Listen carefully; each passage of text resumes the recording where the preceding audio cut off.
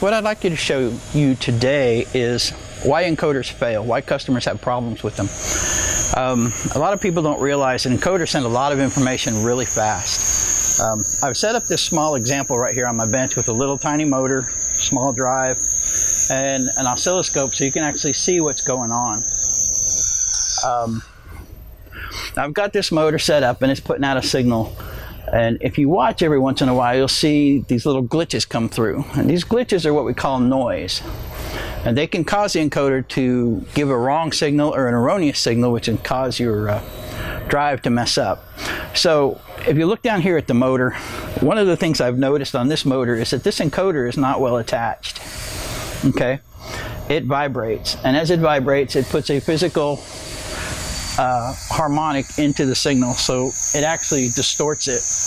The signal's got to travel quite a way, so in addition to that noise, it's also going to pick up AC interference from everything in the cabinet. Now, even if it's shielded, you're going to see a lot of noise in it. So Yaskawa and a couple other companies have come out with the idea that instead of sending a pulsed encoder all the way back to your drive and getting a signal back that looks even worse than this, they've decided to put a serial code inside here. So it sends this pulse signal to a chip, and that chip puts it into a hexadecimal and sends it back to your drive. So your drive doesn't have to sit here and figure out which one of these pulses is correct or not. So also there's a couple of different types of encoders. You have the rotary pulse encoder and you have absolute encoders. A good way to tell if you have an absolute encoder is there's usually a battery right here next to the motor. So if your drive loses power, it keeps power to the encoder. And a lot of people don't change that battery. They see it there, they don't realize what it is or what it's for, and they just don't worry about it. 2 years down the road, you got a dead battery, power fails, you bring your system back up, and all of a sudden it's not working. It says your encoder doesn't know where it's at. So you automatically have to home the entire system back out. It's the same thing as if you had pulled this encoder off, turned it around, stuck it back on there. The drive doesn't know where home position is.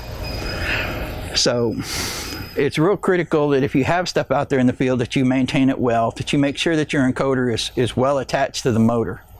You don't want it to flop around, you don't want it to vibrate, and you don't want it to be out of a line where it's going to run. You can pretty much feel it and tell whether it's vibrating. You can feel the whole thing. If it has a battery on it, you want to make sure that you always change that battery. And I mean, not every day, but when it gets down to about 1.2 volts, you know, you might want to take a look at ordering a new one so that when it gets down to 1 volt, you can just pop it out and put in a new one. You don't want to change the battery while the power is off, for the simple reason that you'll have to rehome your system again. That's pretty much about it. One of the things you want to look at, if you look at the signal, you want your signal to be really clean. You don't want to see the distortion and the flashes going in between there.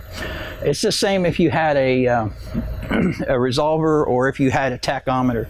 You want that signal to be flat. You don't want to see a lot of spikes in it or anything like that. The cleaner the signal, the easier it is for your machine to get that signal and process it.